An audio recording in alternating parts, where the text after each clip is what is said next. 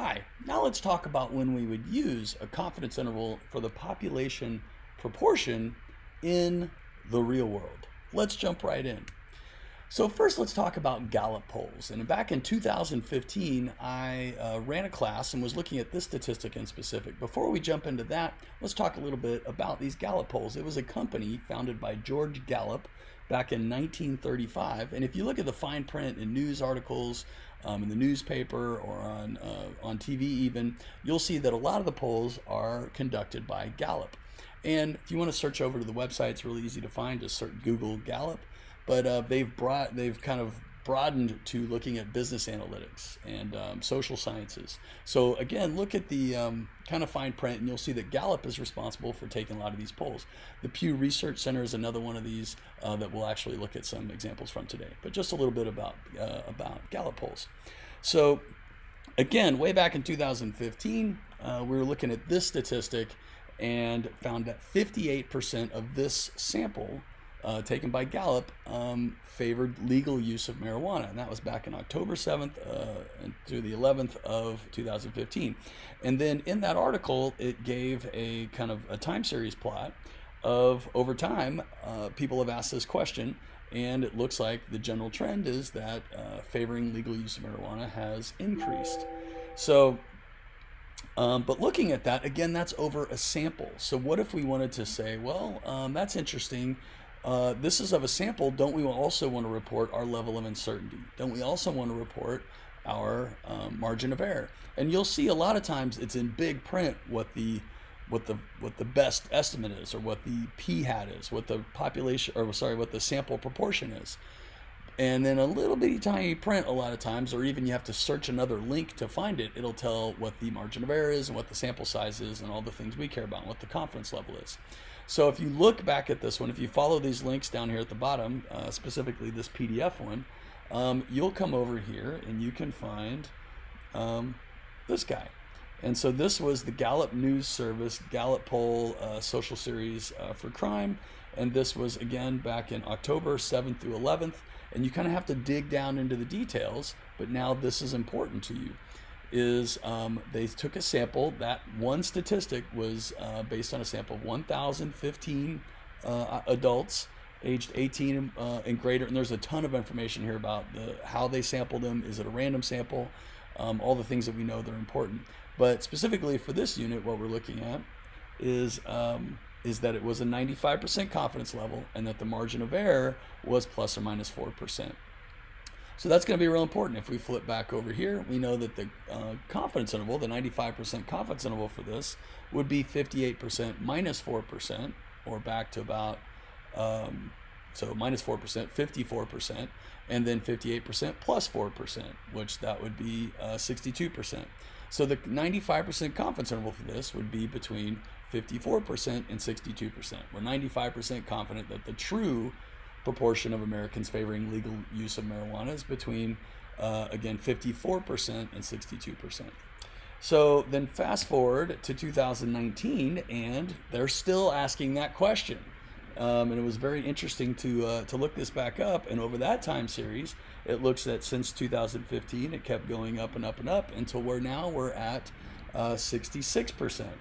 And I went and looked up the same idea, if you can follow this PDF to go get the details, but it looks like their margin of error was now 3%, and of course that would imply, if we keep 95% confidence, that it was a bigger sample size, and this one was 1,526. Great, all things that make sense to us now that we know about the margin of error and how to make these confidence intervals for proportion. And I think almost most importantly is that when we see that big number, that big proportion, that's not the truth. That is the best estimate, and then there's a margin of error built around that. So let's look at some other examples. I talked about Pew Research. That's another company that conducts a lot of these political and business type and social polls.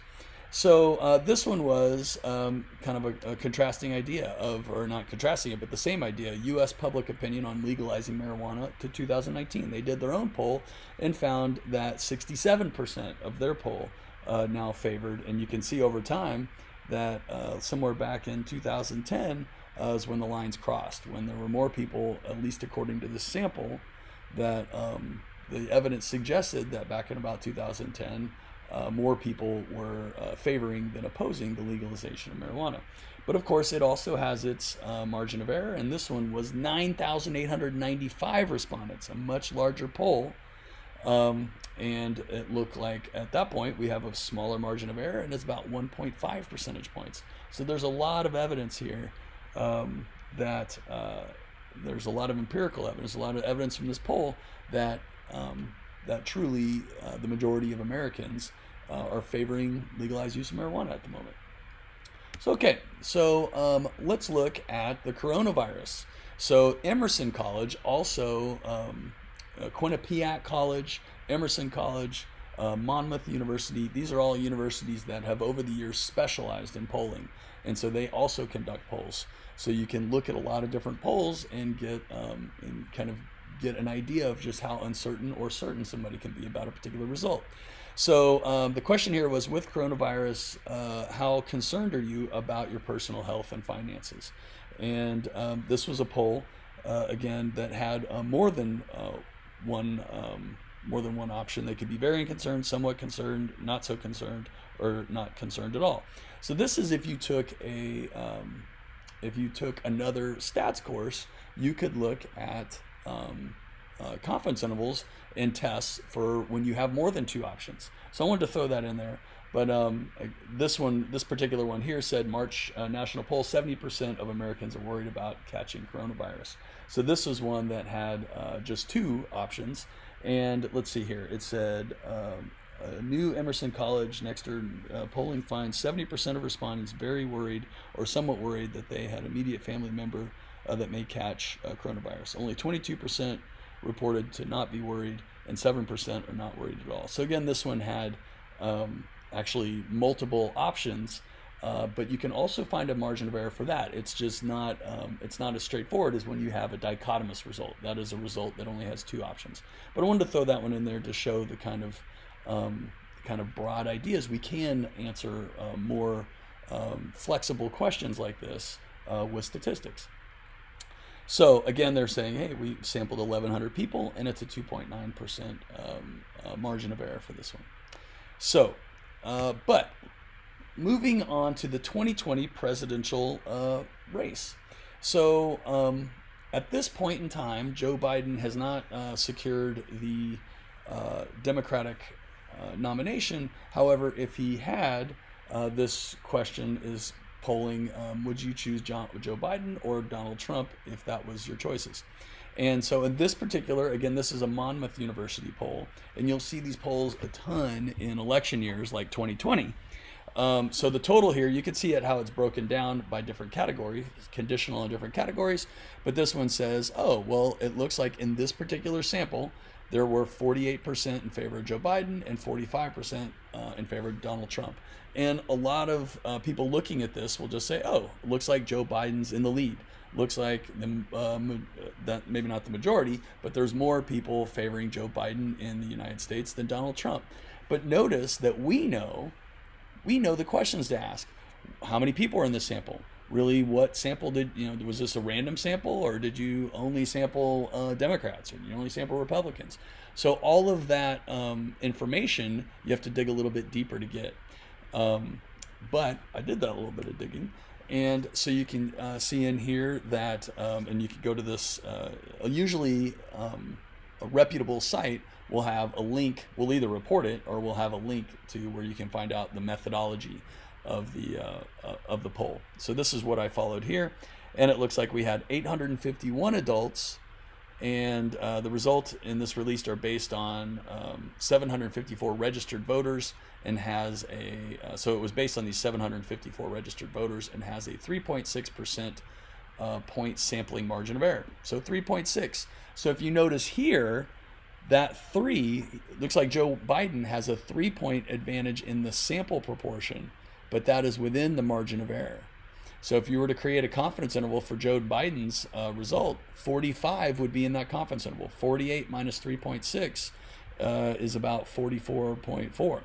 So 45% would be in that confidence interval, and thus there's not enough evidence to suggest at the 95% confidence rating level, if that's what this is, and since it's not saying it, I'll assume that it's 95%. that this is within the margin of error. And that's what they mean by saying, well, the result is within the margin of error. There's not enough evidence to suggest that that's a statistically significant difference. So you might go look at another sample. So here's a CNN poll sample around the same time period that suggests that Joe Biden has about a 10-point lead. So that's a pretty big difference. And so you'd say, well, who did you sample? So you could go through and research this. Study was conducted in CNN via telephone. So maybe not a random sample of everyone in the United States. Most everyone has a telephone these days, but where did they get those numbers from? There's a lot of questions to be asked. They were conducted in this time period among 1,211 respondents. So you might want to know landline were 443 and cell phone were 768, but the margin of error was 3.3%. And there's other more advanced statistics in here that, again, I encourage you to take another stats course to learn about. But 3.3 at 95% confidence level. So clearly that's outside of the margin of error. So if you put a lot of faith in this poll, you would think that, yeah, it looks like Joe Biden does have a significant, statistically significant advantage, and maybe a practically significant one at that. So here is an interesting idea that Real Clear Politics, if you want to follow this link, Real Clear Politics takes all of the polls it can get its hand on. So you can see Monmouth is running a poll, Emerson College is running a poll in this on this idea of Biden versus Trump. NBC, Economist, CNN, Quinnipiac, one I mentioned before, Harvard Harris, IDB, Fox News. There's a lot of them in here that are conducting these polls. And so what Real Clear Politics has done has taken a weighted average of all of them, because you can see the sample sizes. It's reporting it here, which is nice. And it's reporting the margin of error. Really cool site, this Real Clear Politics. But it weights these based on its sample size. It has more faith in the higher sample sizes than in other ones. And so it pools those all together. It summarizes them into the Real Clear Politics average. And so the average of all of these polls right now is 50.9% for RCP and 43.9% for Trump. And you can see over here in the column, it tries to make it easy, showing blue for Biden and red for Trump. And it looks like the evidence from these polls, from samples, would suggest that Biden has a significant lead right now. Now, you can click on any, I really encourage you to go to this site. You can click on any of these and it will take you to give you more information again about the methodology, but it does give us the sample size and the margin of error here, but it doesn't tell us how it was sampled. Was it a poll? Was it a person on the street? How many, well, it does tell us how many people, but where did that come from? Where did that information come from? Which could make a big result in what the actual result is. But again, this was taken 3/27/20. So let me actually show that to you while we're sitting here. So I'm going to go ahead and surf on over to this. If I click on over here, if we go to, let's just do it. So I'm going to go on here to Real Clear Politics. And today is the 28th. And it looks like Fox News in the meantime has, Fox News has registered a poll, right?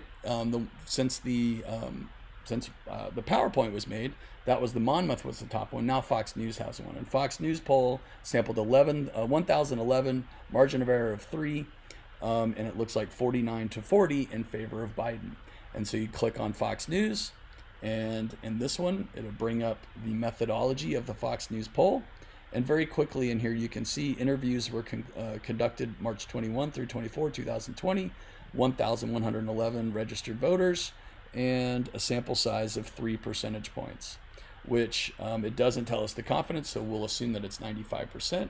But flipping it back over here, we see that, yep, it was, oh, not back over there. Flipping back over here to the Real Clear Politics poll.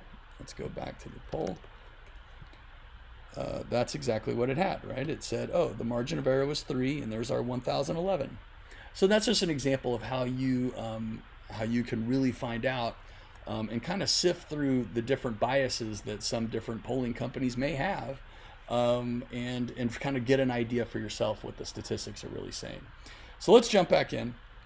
And all evidence here is that Biden has this clear lead. But if we go back to 2016, this is what, and I taught this class in 2016, this is what it looked like. This is what it looked like about 3 days before the election, right? You can check it out. The election was like on the 9th, I think, 11/9, November 9th.